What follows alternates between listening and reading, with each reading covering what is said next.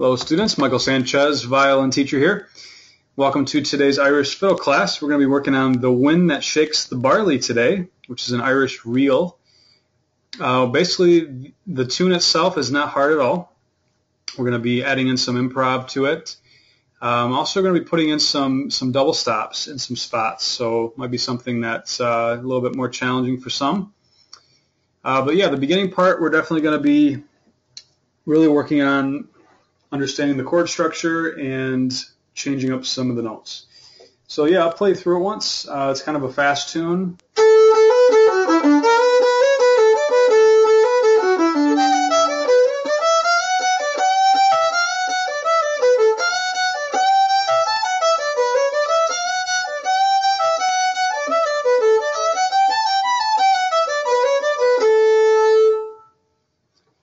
So yeah, basic bluegrass bowing is good as far as slurring the first two notes of the four in most cases. Let me get my pen here. So yeah, slurring these is pretty good. But yeah, I really like this piece because it kind of has some simple chord structures for some of you guys that are maybe a little bit newer to improv.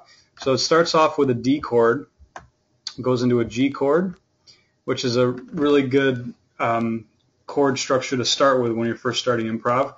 So a D chord is D, F sharp,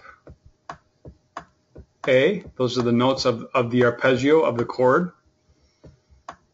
And then a G chord is G, B, D. Okay, so as you can see, the first note of the piece does follow the rule of the A being a part of the chord, and the G also follows the rule as that's a B. So you can see right there that they're following that structure. But now easily this note could be changed to any of the notes of the G arpeggio. So this note could easily be a D, could easily be a B, or it could be a G. So what we're going to try to do is we're going to try to play one of these notes and change it up a bit. That's going to be kind of our target. So what I've done with you guys in the past, for some of you guys that followed some of my improv, we have like a set target, and then we try to kind of change what notes are in between. But in this case, I think what we're going to try to do is we're going to try to vary the target. Just kind of think of it kind of like a moving target. We have one of three possibilities, and really it's even more than that because there's multiple Ds on the instrument, multiple Bs, and so on. So what we're going to do, we're going to start with the same note, and we can even somewhat keep this, but let's see how we do. Actually, no, towards the end I want to change definitely those notes, and then I want to change, use one of the notes of the G chord. So I want to start off like this. Actually, you know what, I'm going to make it the last three notes. So these notes, let's do this. So we're not going to play those notes. Okay? And then, so this is all a question mark. And then the note that we're aiming towards is going to be a D, a B, or a G. So, or let's aim towards a D.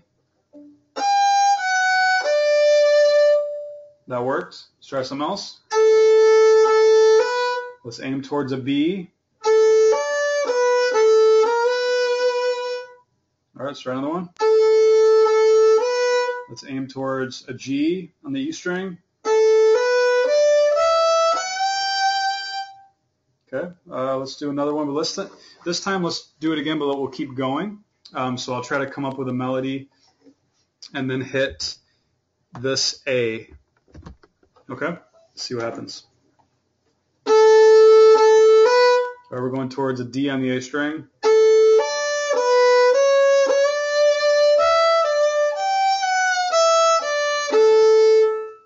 That was improvising the first little bit there. So I mean, the notes that are in the actual written part.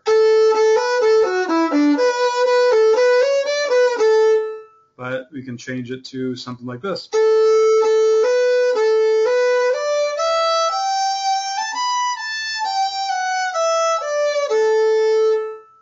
Like that. So that was all based on the rules I just set, which were changing up the last three notes of the first measure, changing this note to a different note of the chord, and then aiming towards the A. Raise your hand if that makes sense. Okay, let me do another one. Let's aim towards B.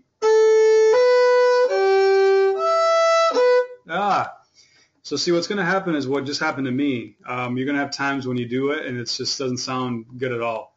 So don't do what I just did. Keep going. But I just wanted to give you an example of that. You're going to have that as well. Other times you're going to do it and it's going to sound really good and you're going to be really happy with it. Normally what I would have done there is continue on and kind of try to find myself a little bit and try to make it go towards that A a little bit nicer. But I'm just giving you guys talking out loud on what's going to happen sometimes. All right, I'm going to go towards E2 on the E string G.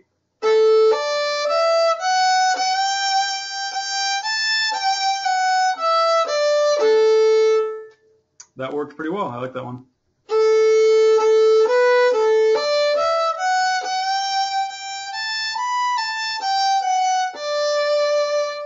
That one I just changed to a D there at the end there.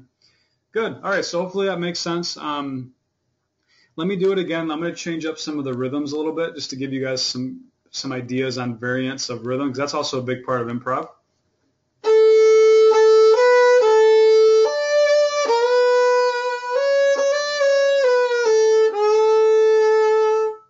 Another one.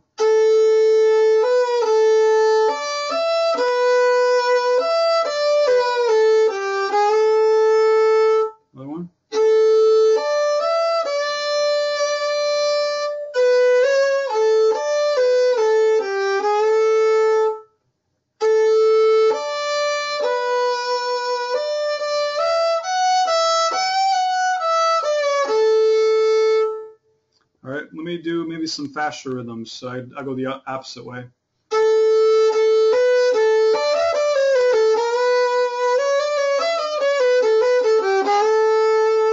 Or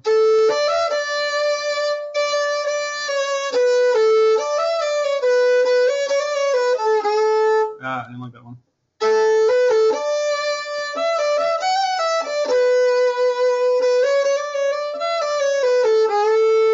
Yeah, didn't like that one as much.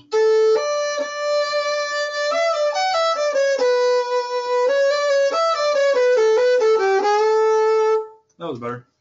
Yeah, so hopefully you guys can kind of see what I'm doing there. So, when you're practicing like I'm doing, having some different rules put in place, on different chord changes are kind of the way to go. And then just trying to be imaginative in between. So let's maybe change it up a little bit. Let's do, instead of landing on an A, let's land on something other than that, different note of the chord. Let's land on, how about an F sharp on the E string, so an E1. So ultimately my landing zone, my landing note is an E1 now. It's going to kind of change my tone of how I work into that. Okay?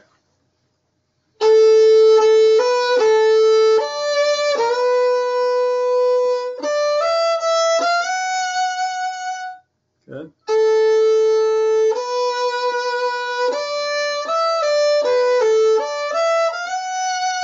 It probably would make more sense if I continue going. So let's land on a G. So we're going to take the second ending.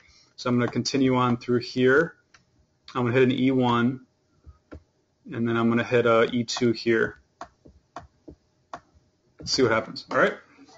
So here's the bass. Let's go back to the bass melody so you guys remember what it's supposed to, like what the bass melody sounds like.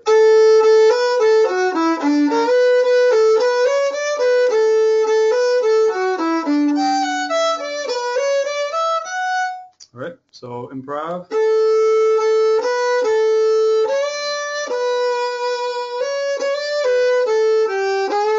I forgot about the E1. Let's do it again.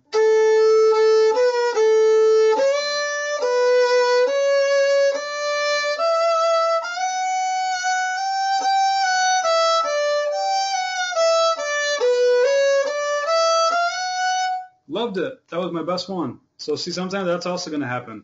You're going to do it and just love the solo, and then you start to practice it more, and you start to just kind of remember what you did a little bit.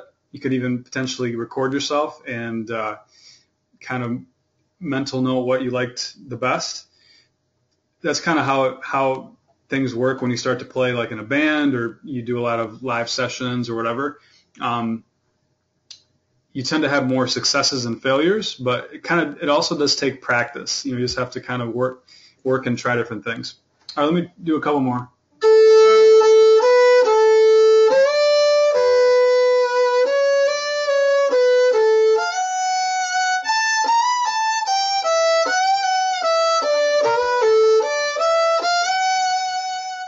Okay, that wasn't bad.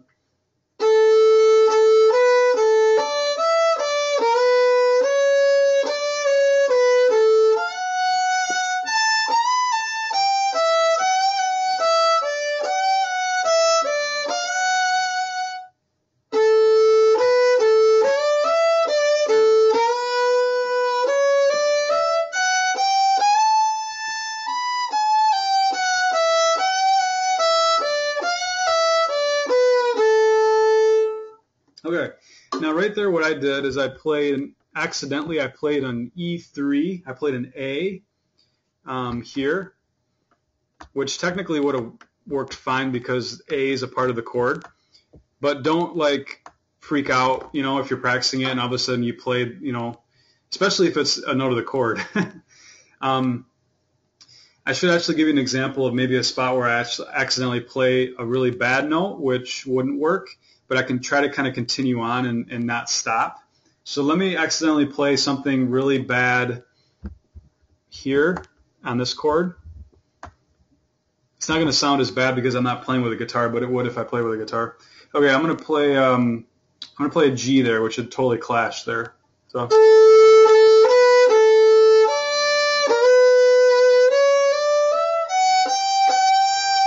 Instead of freaking out, I just try to find myself.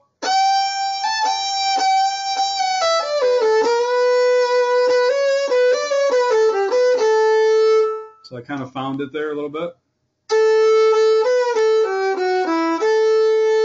Right there I play next note. So you kind of just, here you go off track and you kind of come back. You find your way back. But it's all about that imagination. It's like, you're off, but you're just a little bit off. You just have to get back on the trail. You're not off the cliff. You're just kind of leaning towards the edge of the cliff. Hope that makes sense. Raise your hand if you guys are following me there. All right. Okay, let's go on to the next section, and I want to talk about double stops that you can potentially put in here. So the last measure before the second part. So instead of going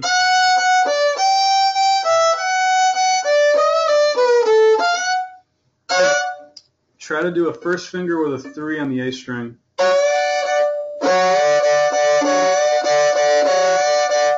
So it'd be, you can actually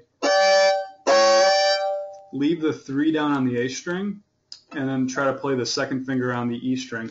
So basically what you can do here is you can play third finger on the A string all the way through there. So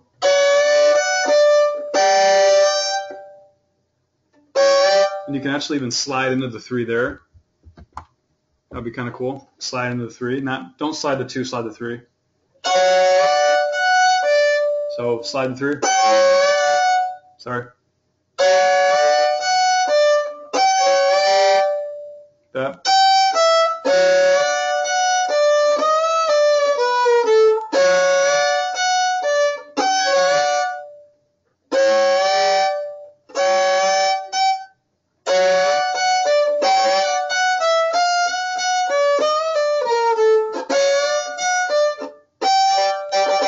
That's what I'm trying to do, sorry.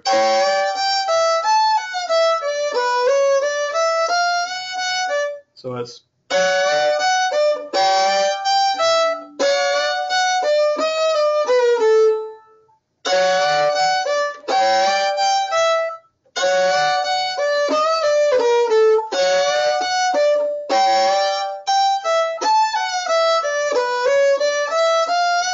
So yeah, it's just about keeping your fingers on the tips, not letting the 3 hit the E string. So lean the 3 kind of more towards the D string, like that. Obviously, if the 3 hits the E string, it's going to make a really nasty sound. So we don't want that. So yeah, maybe experiment a little bit with the double stops. Try that. And if you can't do that, then maybe just try sliding some different notes. So like slide. Even slide the 4.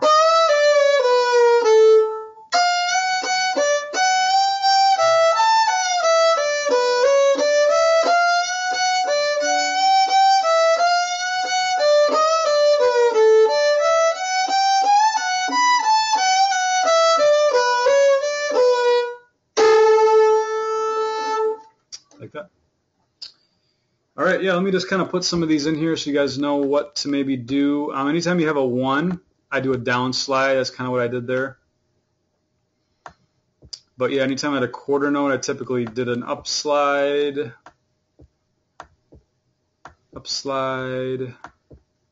down slide, even an up and a down slide you could do like I think I did when I just played it. Down slide, maybe a drone at the end. Like that. Okay, any questions on that? Looks like you guys are just enjoying the class. Good to hear. If you guys have any questions, feel free to post it. For those of you guys that are interested in these classes, I hold these at 9:30 p.m. Eastern Time on Monday nights. So hopefully you guys that are watching on audio will join us next week.